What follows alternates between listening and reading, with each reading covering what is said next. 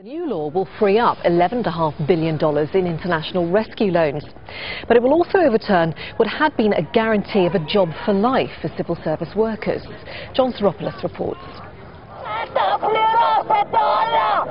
She's addressing her politicians personally. Behind her, hundreds of other protesters are sending their own message. They've taken chunks out of our pensions. They took away our bonuses. How will we live? They keep demanding more and more and more. They should put their hands in their own pockets and bring back the money that was stolen from the public purse and give it to us.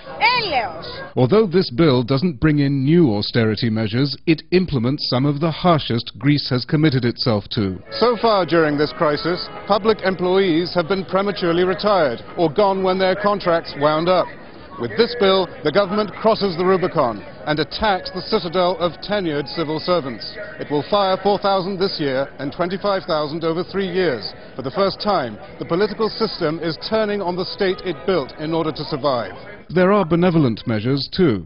Thousands of Greeks who owe taxes they cannot pay stand to have their debts wiped clean, allowing them a new start in life. But it's the implementation of cuts in public employees that are stealing the spotlight. Those employees now constitute 1 in 4 people with work. The union that represents them says this is yet another turning of Germany's austerity screw at the expense of the European periphery. It says cutting public spending further will merely prolong the recession. It's a new policy which is imposed not only in Greece.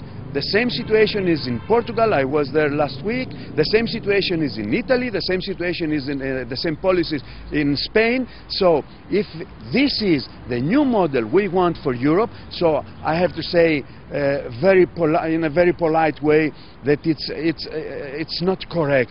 They have to change this policy. So far, the government says it's on track to meet its deficit targets this year, thanks to unswerving execution of its commitments. But Greeks are deeply skeptical about whether the numbers will lead to happiness in the real world.